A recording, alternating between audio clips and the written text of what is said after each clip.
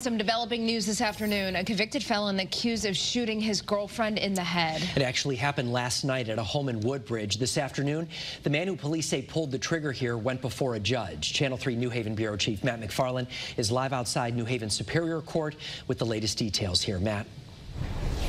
Oh, hi there, Mark and Stephanie. Well, today here in court, the prosecutor called Ray Sosa a danger to society, noting his lengthy criminal history, including prior weapons charges. Now, Sosa made his first court appearance today here in New Haven.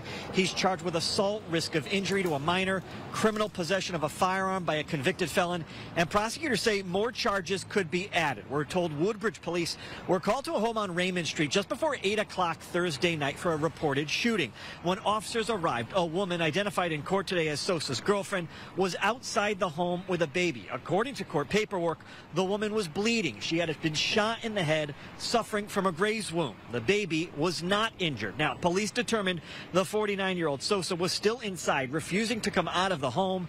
With assistance from state police, along with New Haven and Seymour police, Sosa eventually did come out and was taken into custody by Woodbridge police. In court today, the judge issued a full no-contact protective order and ordered Ray Sosa to be held on $750,000 bond.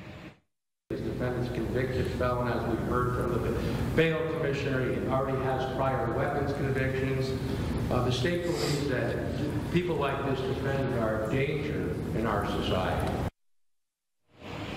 Now, today in court, we learned that Ray Sosa has a lengthy criminal history, a number of convictions. We're going to dig into that coming up tonight on Eyewitness News at 5. We're live at the mobile newsroom in New Haven. Matt McFarland, Channel 3 Eyewitness News. All right, Matt.